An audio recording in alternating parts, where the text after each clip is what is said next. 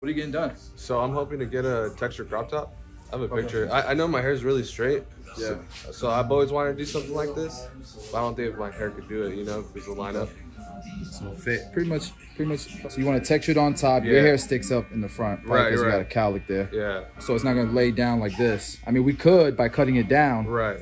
We could layer it. Yeah. I'm down for whatever you think. You wanna layer it? I'm an open canvas, so I got a haircut about 2 weeks ago. Yeah. I feel like I took too much bulk, so I like lower fade, Yeah. Okay. Keep it dark, The thing too with the way your hair is colored is it would have looked nicer if the color dropped down a little bit more with the drop fade, but it's just, I mean, once we cut it and stuff, if you color it later. Yeah, it's up to you. I'm down for anything.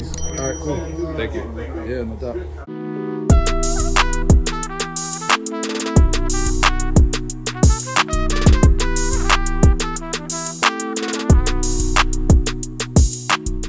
All right, so I didn't have my lavalier mic on at this point in time. My boy Dre was coming to drop it off because I had forgot it at the 245 warehouse. But just to explain what I'm doing here, we are doing a profile section right through the middle on the top. Notice that I kind of separated all the rest of the hair away, combing it towards the side of his head, and then we're going to go ahead and cut the shape and the length that we want with that profile section strip right through the middle, that strip of hair right through the middle. And then what we're going to do is we're going to take sections on both sides of that profile strip, and we're going to kind of over direct it towards, just slightly over direct it towards the previous section that we cut, which is that strip that we started off in the beginning. And then every section after that, we just slightly over direct towards the previous cut.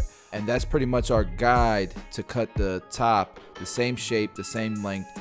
And then what I'll do towards the fringe area is we cut it shorter. We cut it shorter because we want it to be layered. We want it to not stick straight out how it was previously, like when he first sat down, because in the picture he wanted more of a cropped look as opposed to like a spiky look. Like he kind of came in with like a spiky look. The only thing is that with his texture of hair, the characteristics of his hair, like the front of his hairline, it just sprouts straight up, so it's gonna be difficult to get it to lay down the way it looks like in the picture that he showed me. And then with the fade, he also talked about keeping it actually lower and keeping the C cup, so the fade on the sides is gonna look different than the picture that he showed me, but it's still technically the same style haircut, that textured croppish vibe. That's the goal that we're going for here. And then we'll just make sure that everything's even. We didn't put any texture into his hair by like point cutting or anything like that, just because his hair already has like that coarse spiky textured look. All right, guys, what we're using here is a number 3.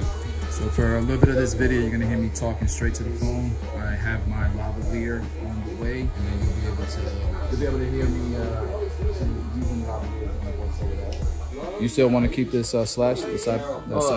Yeah, whatever you can do. Okay. The Babeless trimmers, yeah, I switch it up, bro. Like I don't really stick to just one clipper. Oh, okay. No. I got JRL. Oh, the clippers or the trimmers? The duo set. Oh, you got the set? Yep, and then I got Andis Master, cordless. What shaver did you get? A Babeless one, the red one. That's the best one. Yeah, it is actually. I actually got mine smashed by a barber. Smashed? Yeah. So that's what I was saying. I was like, I had mine up and down. And he was like, hey, like, because I've got all the guys' shirts, and I got him the different size. He got me. And it led to him smashing your shaver? Yeah. All right, guys, lavalier is on now. Well, when we used to go to Seattle, I would do, I'd go to Portland. So I just traveled around, Yeah. And I just like Seattle just because of the views, and you can do so much. I got, so we're gonna refresh this, but I think I'm gonna leave that for last because I want that fade to be kind of like a drop. When did those drop? Those are brand new, right? I don't think these drop to the public just yet. Oh, those are like, I don't even know, bro. I don't. Usually, I just tell people go to a dermatologist. I actually went to it's called Las Vegas. Yeah, I went to that one.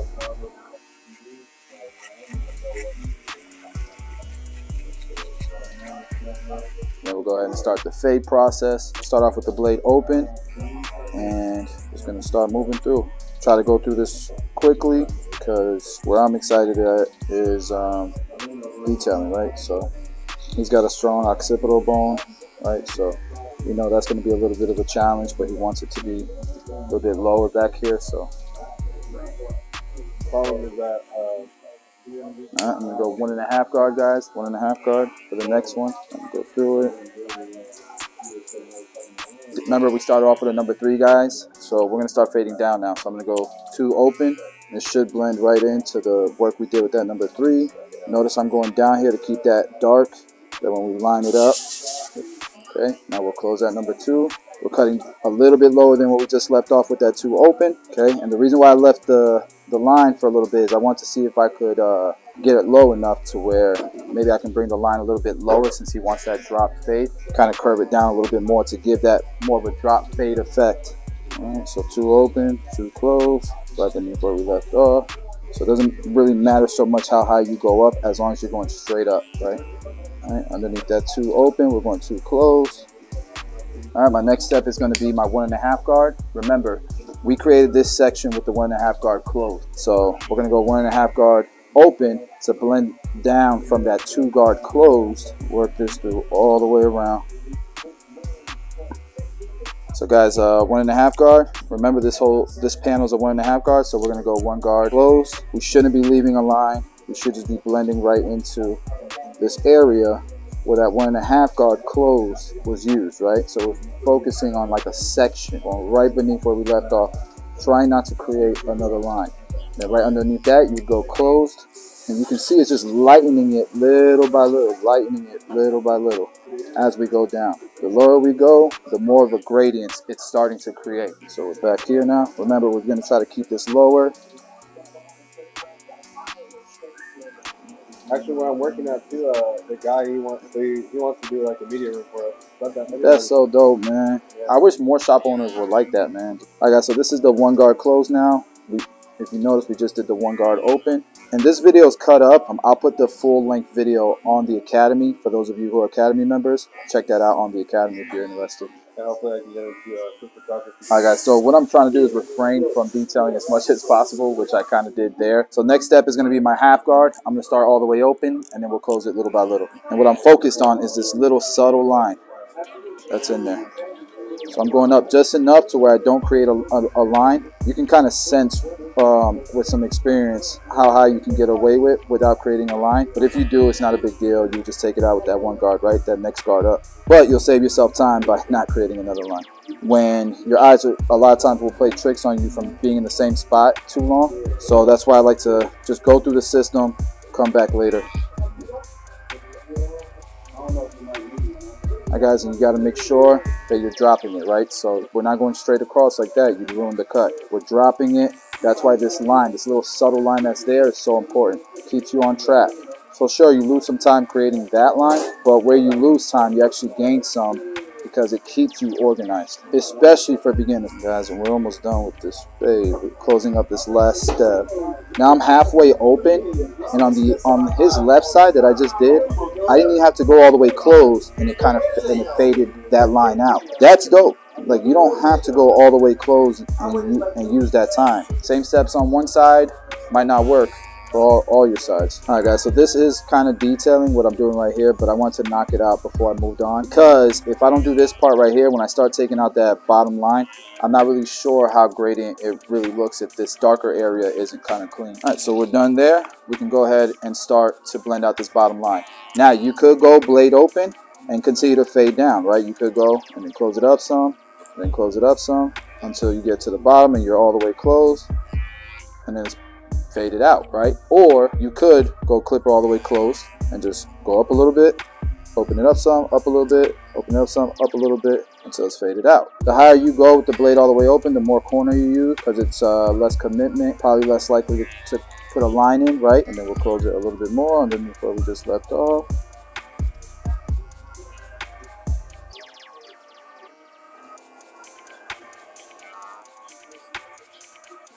Alright guys, so what I'm doing here with the half guard is where I left off with the blade all the way open. I'm just kind of spreading that area out a little bit just to give it a little bit more of a transition. And so this is just safer than going up a little bit higher with the blade open, right? We haven't used the half guard yet, but we also haven't faded the bottom down. So we'll focus on that right now. If you're not quite sure, you can do in like panels.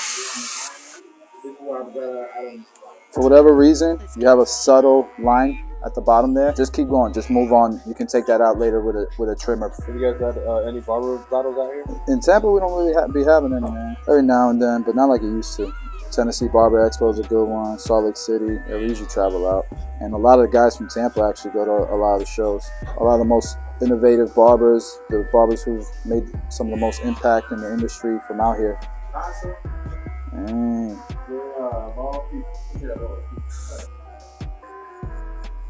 Alright guys, now we're closing it up after we've done the blade all the way open.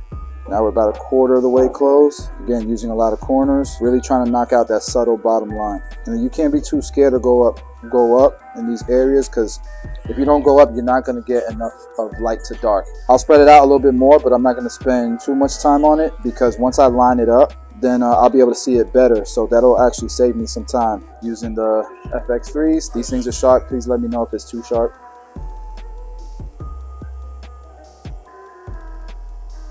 Let's go ahead and create this line. And what I kind of want to do is make sure that this line contours with this baseline. Hope that makes sense.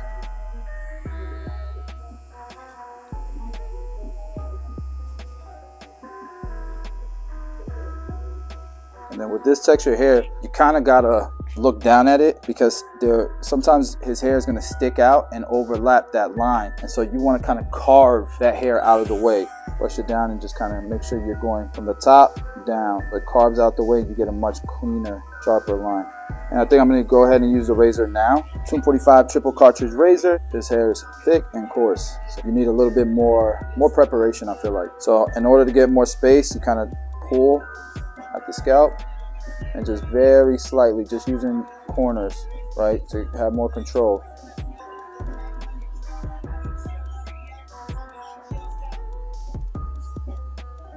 Now as we're getting here, we're making the line thinner little by little. We got less room to kind of play with here, right? Okay, so now that we have that bottom line, now we can really detail that top line a little bit better. I'm just using the corner of the blade.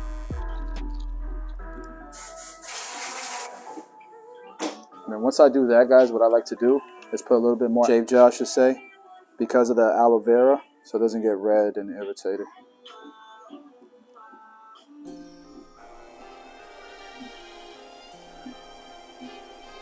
You know, with his hair texture, you definitely got to pay attention to hair that's overlapping the line. You carve. And take away his little peak here. He's got a hairline that you have to be a bit cosmetic with. I did the middle point here, the peak. We just did the vertical bar, and now we're gonna use this corner and just walk it over to what we did here in the middle.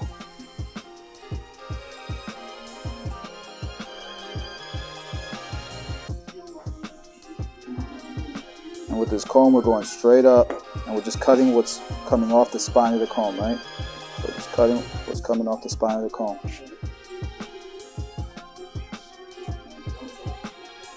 All right, all my enhancement haters, you can log off now.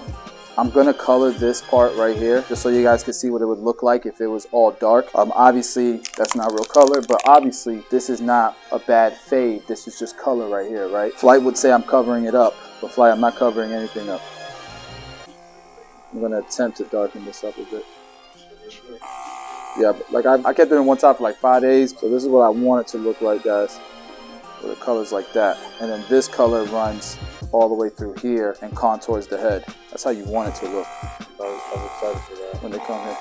Oh, okay. That's what I told the clients. I'm like, don't do this again. So I'll follow that up with like a razor with alcohol on it, just to get some of the overspray out. You guys can see that starting. You can see like a layer of color coming off. Sometimes you can't really even see the overspray until you follow it up with the razor. Yeah, I can see it doesn't look bad, it just looks like roots. My hair used to be thicker, so it just kind of lost its thickness. And then what I like to do when it's like that is go ahead and take your comb in. That way it kind of blends in nicer.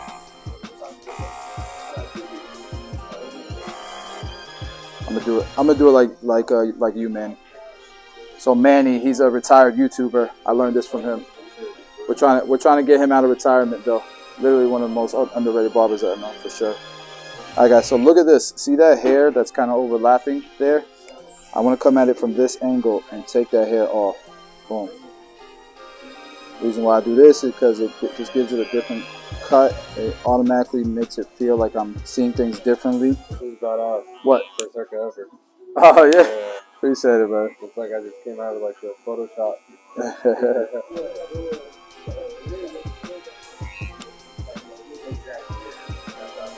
And ultimately, you're just kind of spreading the fade out little by little, making it more grading. Alright, so I wanted to verify that he was shaving that off his face, so we're going to shave. Some people want that lined up. Some people want a ghost, like a beard. I did that once. It's very common. That's why I asked. I did it for fun, not just... Oh, yeah? Yeah. You use 245 powder. You can get it at 245.com.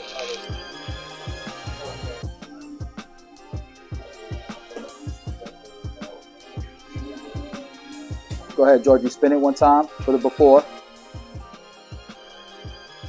Let me show you guys the after.